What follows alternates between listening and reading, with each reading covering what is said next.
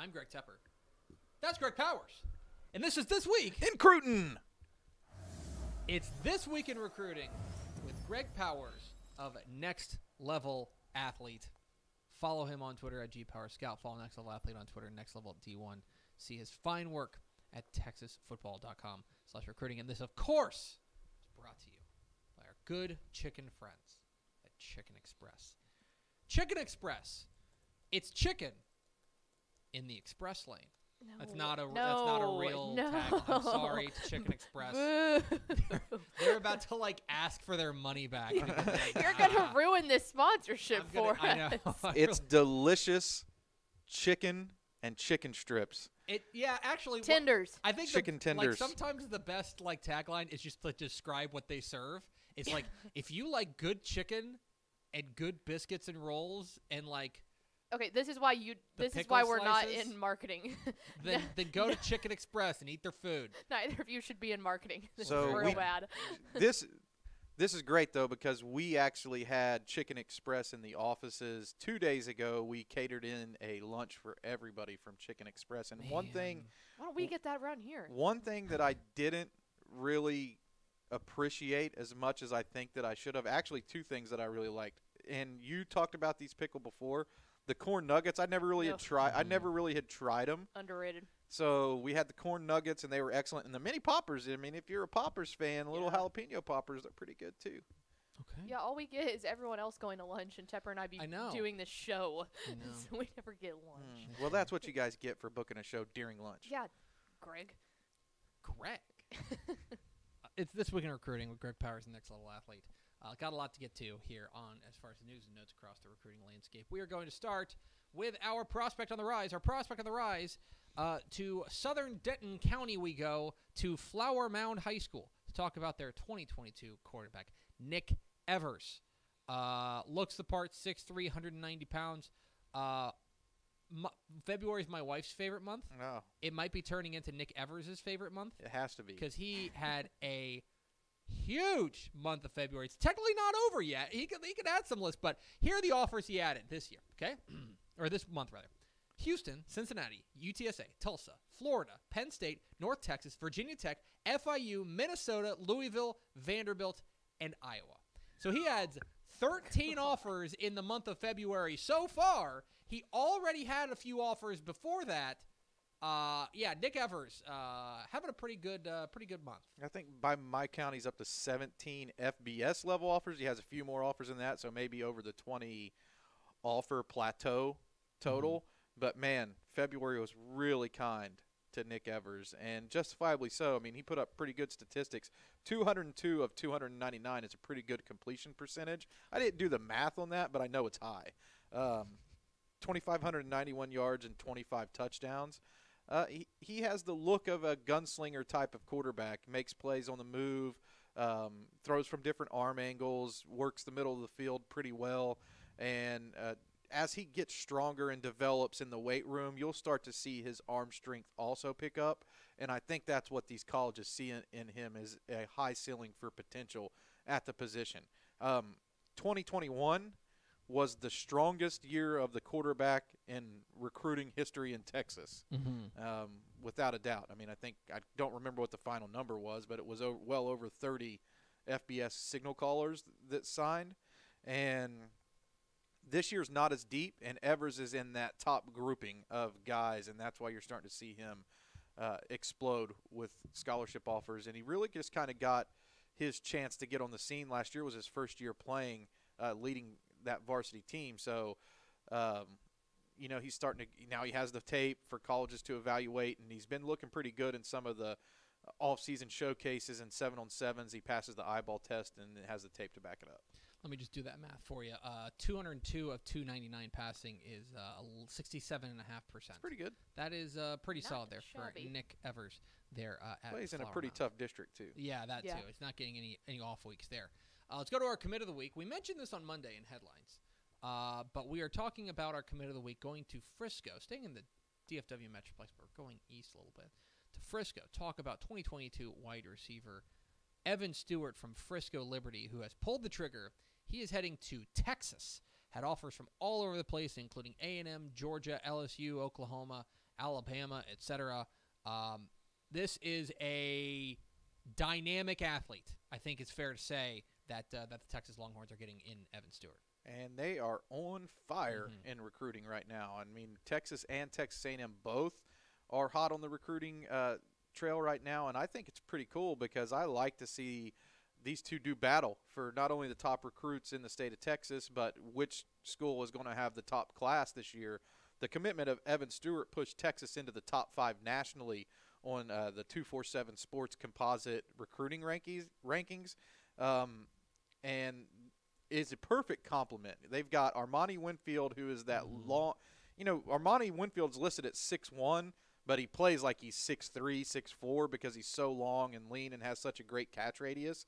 And Evan Stewart is that burner at 6 foot, 5'11", 6 foot in that 170, 175-pound range, who has he's hell on wheels, I guess is the best way to explain it.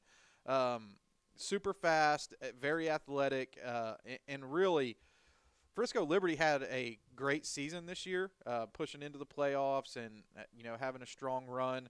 And they've had some good talent on that team, but Evan Stewart's like the cream of the crop in the city of Frisco. So he's maybe the best player in one of the deepest cities for talent. Yeah. And he's going to get natural comparisons, I think, to Marvin Mims, because he's the guy who, he's Mr. Texas Football Player of the Year, and everybody, national record holder at wide receiver. And that's just a name that everybody there knows. And Evan Stewart kind of resembles him on the field in a lot of ways because of his speed and size. So I think that he'll draw some comparisons to that, and it's justifiable, which says all you needed. Yeah, most certainly. No wonder he's a DCTF 4-star at Texas Football. And a cheat code for our listeners, specifically here. We haven't officially released the DCTF top 50 of all the 4-stars, but if you're listening to this show, if you go to texasfootball.com/recruiting, you can see that top 50 right now. Wow. There could pending changes. We'll release it at the beginning of next week officially, but if you wanted a sneak peek, you could go ahead and slide over there and see it. I need like a bump that's like Powers cheat code. Yeah. That's why that's why you listen to the show. It's to have little insights like that, little nuggets like that. We're talking with Greg Powers, next level athlete here on Texas Football Today. Get involved in the conversation, #TF Today. Let's move on to our underclassmen of the week. Our underclassmen of the week, we're going to the Houston area to 2023 Langham Creek wide receiver Jaquaize Pettaway. The wide receiver there in the Cy-Fair ISD picked up big-time offers this week all over the place, including Big 12, Baylor and Texas, including Big 10, Oklahoma in that mix as well, Big 10, Penn State, as well as the Pac-12 at the USC. He also got an offer from Marshall. He already had offers from places like Arkansas, Oklahoma State, Houston, etc. This was a guy who went for over 1,000 yards as a sophomore. This is a guy in Jaquaize Pettaway down there in the Houston area that I know you have pretty high praise for.